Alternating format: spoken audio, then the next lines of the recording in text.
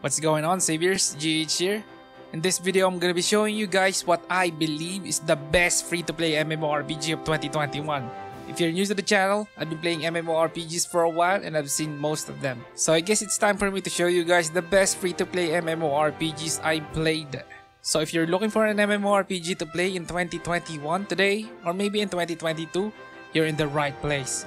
And with that said, let's do this!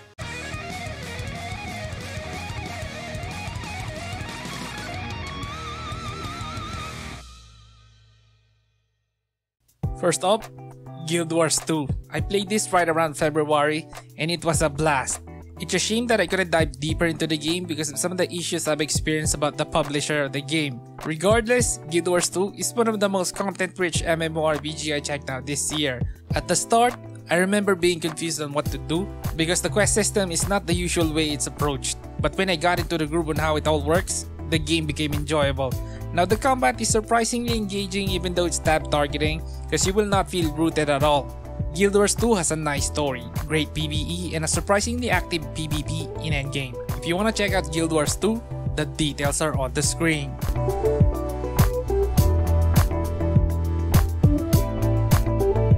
Next on our list on the best free-to-play MMORPG is SoulWorker. I'm a big fan of anime MMORPGs and SoulWorker is as anime MMORPG as it gets. I know some of you doesn't consider instance hub-based game as an MMORPG, but if you look at it closely, it's MMO and there's RPG elements, which makes it you guessed it. SoulWorker from the start is admittedly riddled with a lot of conversations that, let's face it, most of us don't read it anyway, but nonetheless, the nice anime world and action-packed combat made the game entertaining. At the start of the game, you can choose from a variety of characters with their own story, so there's plenty full of story here because there's a lot of characters to choose from. There's also a large PvE content with a myriad of dungeons. You're gonna be fighting bosses, which gets harder and harder as you progress in the game. And if you wanna check out SoulWorker, it's on Steam.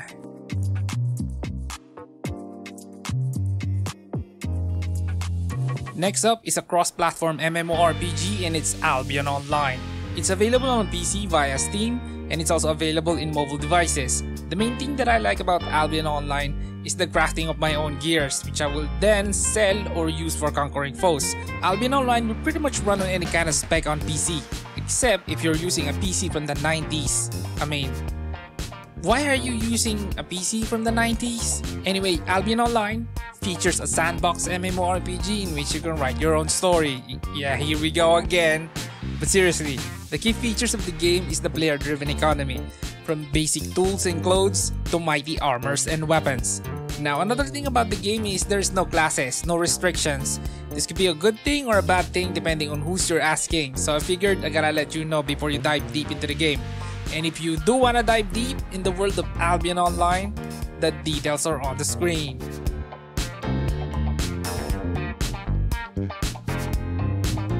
The next MMORPG is close to my heart and it's Ragnarok Online.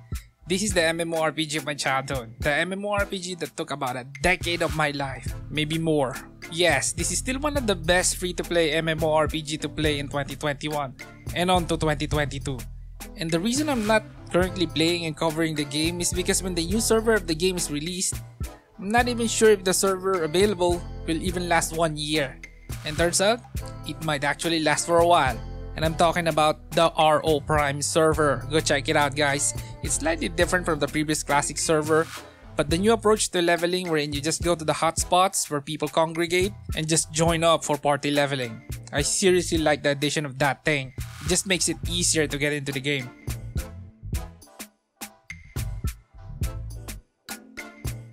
Next up is a personal preference, but listen, the MMORPG I'm talking about is Secret World. It's a story-driven MMORPG that takes you into a supernatural world.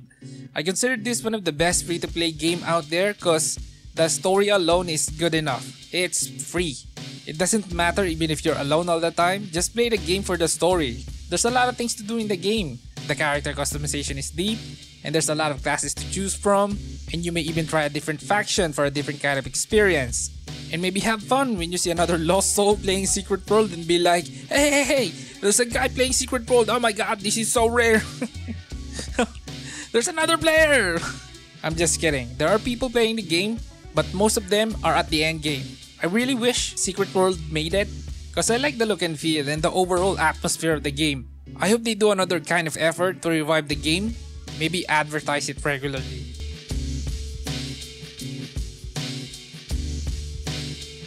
Coming up is Alchemia Story. First of all, I would like to say that this is a mobile MMORPG, but this is an MMORPG nonetheless. Alchemia Story is a turn-based anime MMORPG with a lot of cutscenes at the start, which is admittedly kinda annoying because the starting experience is full of conversations that's not even the bulk of the experience in the game, so be warned. The start of the game is full of boring conversations that you will surely skip. But if you get past that, you will be presented with a turn-based combat and an anime world wherein you can sit and chat with your friends and do your cosplaying all day. I know that's what most of you want, an anime world where you can explore, do combat. I mean dude, it's a strategy turn-based free-to-play anime world in the palm of your hands.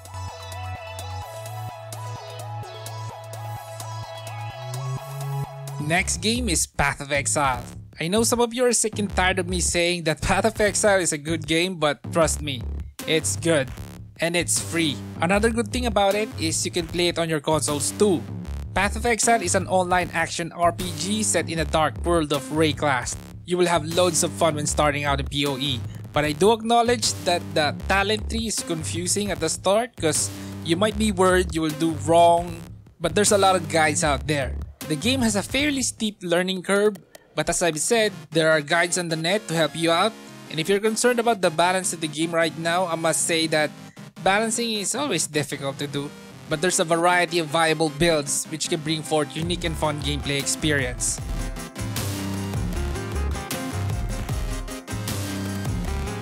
Next game is Sword Art Online Integral Factor. If you like me and the others who keeps googling Sword Art Online MMORPG, well this is it, but it's on mobile devices though. But I tell you, Sword Art Online Integral Factor will give you the anime MMORPG experience you're looking for. As far as I can tell, the game is not auto-played, and if mobile devices isn't your thing, you can play it on an emulator if you really don't want a game on your mobile device. SAO Integral Factor offers the Sword Art Online world to explore, but I must say this, the combat is action, but it's a bit clunky though because of the mobile controls. When I tried it a few months ago, I was sincerely expecting a crappy auto-played MMORPG that barely resembles Sword Art Online, but I was wrong. It's a complete decent MMORPG in the world of Sword Art Online, and if you're a fan of the franchise, then I recommend that you check this one out.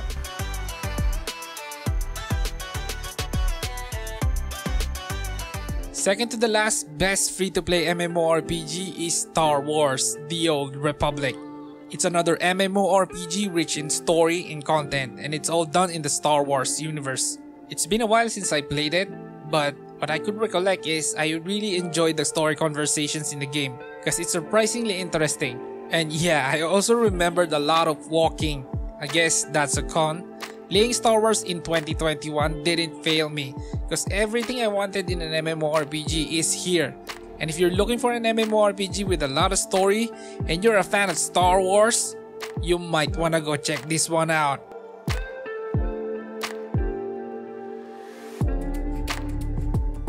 The last MMORPG on our list is Phantasy Star Online 2, New Genesis and base PSO2. Among all the MMORPG on the list, this is the MMORPG I recommend the most because I believe that it will even get better, although it might take another year for this to truly be the MMORPG that most people want. PSO2 NGS honestly will give you at most a week or a month of free content to consume, but the base version of the game will give you even more to do. But if you're like me, who's only interested in the New Genesis version, then patience is needed.